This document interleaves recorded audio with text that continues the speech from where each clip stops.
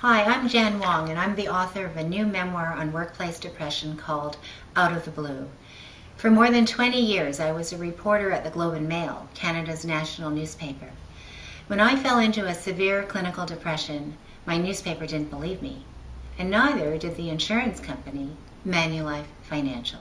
Manulife hired Garda, a worldwide security company, to secretly videotape me in 3 different cities. Apparently, this would prove whether or not I was depressed. Here I am at a book signing in Montreal.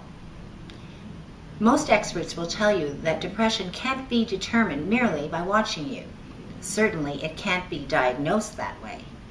Thinking that a depressed person should never smile and should instead stay in bed with the curtains closed plays into antiquated and damaging stereotypes. Depression is much more complicated. To observe a person in public is simply not a valid way to assess the illness.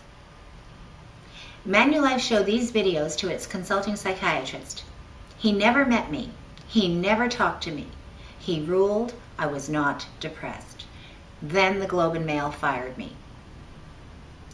Here I'm standing on a sidewalk in Montreal with my father, who was then 87, and my sister and her friend. Look, I can get into a car.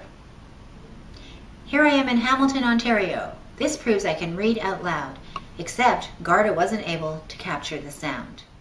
Here's the only Garda video with sound. I'm at an event at the Toronto Reference Library with 2 other journalists, Ralph Benmergui and Christy Blatchford. I had no idea I was being followed.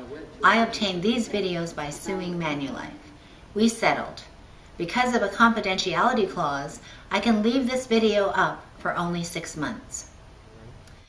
You can read about this in my new memoir on workplace depression called Out of the Blue. It's available at bookstores, from Amazon, or from my website, www.janwong.ca. Thanks for watching.